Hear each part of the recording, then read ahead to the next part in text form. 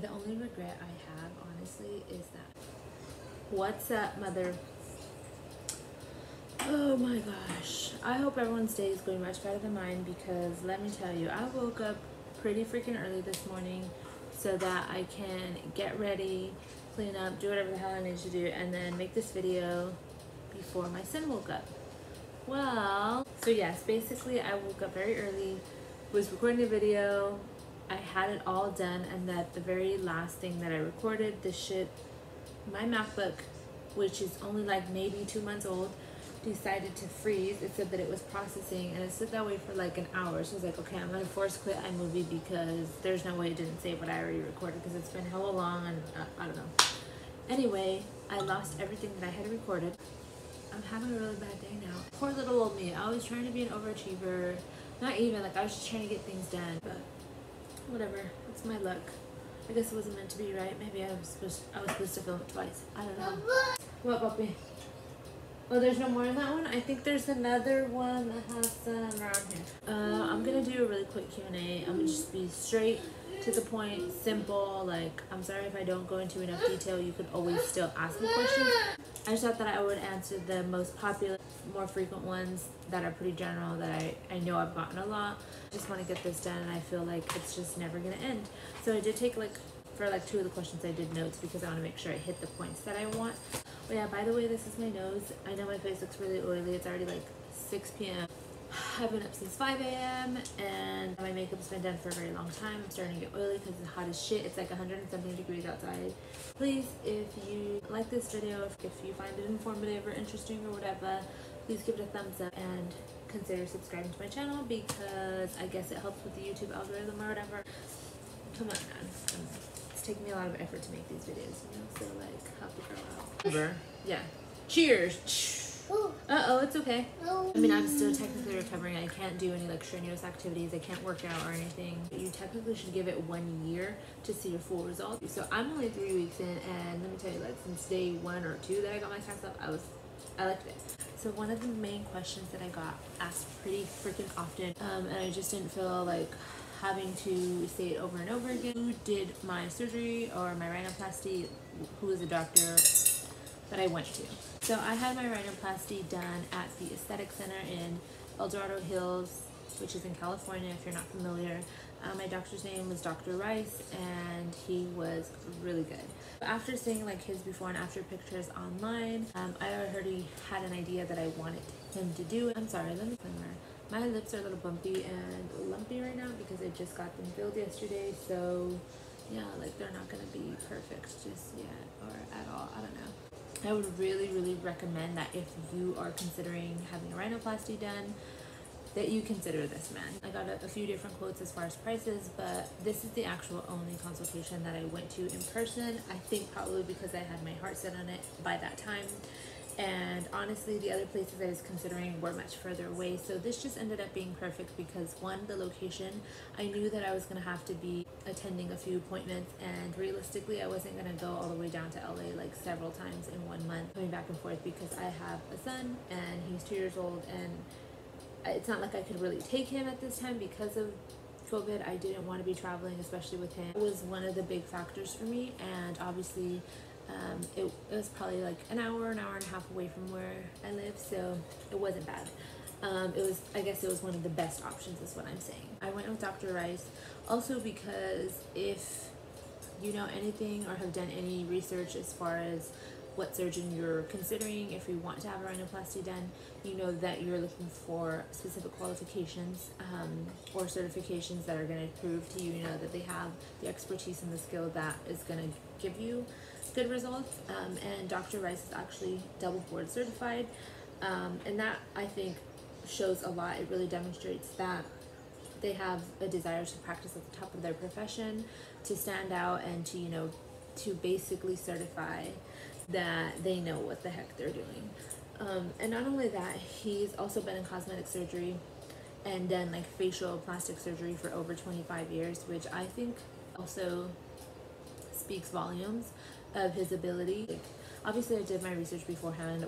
Whatever information was available to me about Dr. Rice and the Aesthetic Center online, I did, get from the internet. But like once I went in for my in-person consultation, I was like set. Once I was sitting there talking to him in person and seeing the facility, how clean and like I guess just well kept it was, I knew that, they care about their reputation a lot and that they were actually, that I was in good hands. The day I went in for my consultation, I was pretty much sold. I obviously wanted to go through the motions and had to do a consultation, but it just really like solidified the fact that I already wanted to go to him. Because once I was sitting there with him, like in person and talking to him, just like a normal conversation, I felt like my needs or my goals were going to be addressed. Whenever I asked him questions, I felt like I was actually being listened to, and he wasn't just like trying to sell me on, specifically going to him. He was just literally like trying to, address my concerns and be really straightforward and honest. Also, because this is like obviously a big deal and can be life-changing in good or bad ways, I definitely wanted to go with someone who I felt comfortable like pointing out the small things to, or just being very upfront and forward with, and I felt that way with Dr. Rice. I can't say that I did or didn't with other doctors, like I said, because I didn't go to them in person, but I felt like, I didn't need to search anymore at that point. So the same day that I went for the consultation, they gave me like a breakdown of the cost, and I was like, yes, let's do it. Like, next question that I get a lot, how much did it cost? Let me tell you, this is the juicy part, because I know when I was like looking through people's like Q&As and their surgery vlogs, that was, oh my god, why do I keep burping? That was one of the things that I wanted to know as well, because it helped me, put into perspective like what I might be paying in a certain area that I was going to. Oh my gosh, my hair is so trash right now, and it was so much better this morning, I swear. Before I actually tell you how much it costs, like I don't want you to get a false idea of what it might cost for you, because I know that's what I was looking at when I was watching these videos. I just want to break down for anyone who hasn't done their research what factors are going to affect or have some influence on their overall cost. Sorry, I'm trying to do something for my son right now. First off, it's important to know that one significant factor that's going to affect your cost is your geographic location. So basically, you're going to see a very big price difference probably from one state to another, or even within one state like California. So definitely going to be a difference in cost depending on if you go to Southern California or if you do it somewhere like in Northern California. Just think about like if it's in a metropolitan area versus if it's in a smaller like town or rural area, then you'll see that difference in cost. Another factor that is going to play a big part in affecting the cost is the level of experience and the qualifications that your surgeon possesses. Obviously, you want them to be more qualified. Don't let the fact that, like they're charging more because of their qualifications deter you from going to them. That should, make you feel more comfortable and confident in going to them. Ultimately, you're going to get what you pay for. One of the last factors that I want to mention is just things to take into consideration. What I want to talk about is your aesthetic and or medical needs and goals. So what you want or need done is going to play a huge role in how much your surgery ends up costing. Obviously, the more work the doctor has to do and the more time they're going to spend working on you, the more they're going to end up charging you. Personally, my surgery was purely cosmetic. There weren't any like actual medical issues that I was trying to resolve.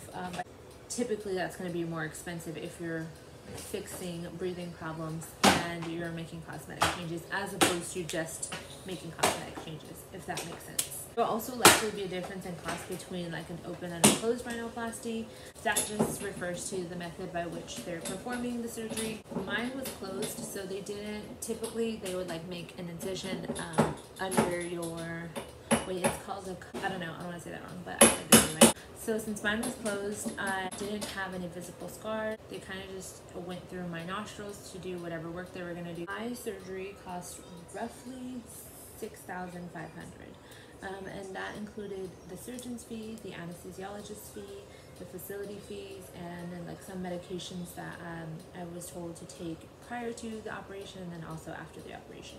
The only thing that didn't include that I can think of that I like paid for out of pocket directly related to that was just like my Norcos prescription, and that was only like $25. Like I said, it's going to be very dependent on what you're having done, where you go, the surgeon that you're going to. Another question that I got, like just all the way throughout my recovery, even though it's still going on, is how was the recovery? Like, how was I doing? Was it painful? So if, like, I guess just in a sentence, because like it's been 3 weeks and obviously there have been like different stages of recovery, but overall it's been a freaking breeze. I don't know if I'm just like a warrior, probably not, but I haven't really felt any actual pain. If anything, there has been discomfort along the way, but even that has been very, very, very minimal. I've wanted this done since I can remember, but probably like since I was like 14 or 15. I would have been willing to go through a lot of pain. Let me tell you, if you're getting this done for purely cosmetic reasons, I don't want to hear any complaints out of you. That's kind of what I told myself too, you know, like that's maybe why I also got through it a little bit better, because I was like ready for it. I mentally prepared myself. And I want to say like the same thing happened like when I was giving birth. Let me tell you, I knew that I was going to be okay through this is because I gave birth naturally. Like, I'm pretty sure having a nose job isn't as bad. It's not like you're awake during it or you're feeling it. And nothing so far, thank God, has compared to having a child naturally. The recovery was easy. A lot of times it was just really uncomfortable because I couldn't sleep on my side like I normally do. I've said that before. That's probably my biggest complaint, and it's not even a big deal. Like, I just kind of went on about life, and before I knew it, it was off. I'm sure you know everyone's pain tolerance is different. What people are willing to endure to accomplish or achieve certain things is totally subjective. I guess a sub part of that is, did your head hurt after, or did you feel pressure on your face? Not actual pain. Well, sometimes I would feel like a little bit of pressure in my nose. No, it's just part of it, you know, like you just underwent like some serious trauma to your face. Like when I hadn't taken any Tylenol, and that's the only thing I took. So I did take Tylenol, and that's like the only pain meds I actually took. I would only take it like maybe once a day, like a 500 milligram Tylenol.